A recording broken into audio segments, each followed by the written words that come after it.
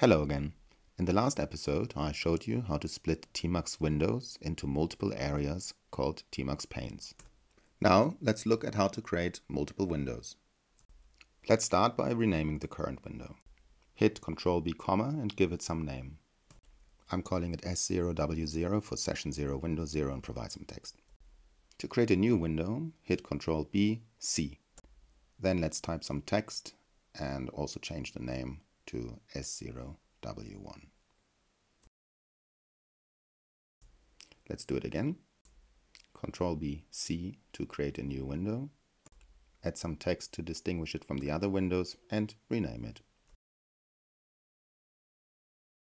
The asterisk at the bottom shows you that you're currently in window 2. So how can we navigate between windows? First of all, you can use prefix N to jump to the next window. And Ctrl B, P brings you to the previous one. You can also use the Ctrl B prefix followed by the window number, in this case 2.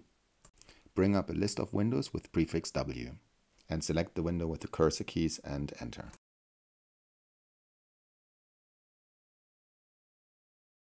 And that's it for this episode. Next we'll look at scrolling and copy and pasting. In the episode after that, at how to work with sessions. And finally at TMUX scripting. Thanks so much for watching and please like and subscribe. Bye bye.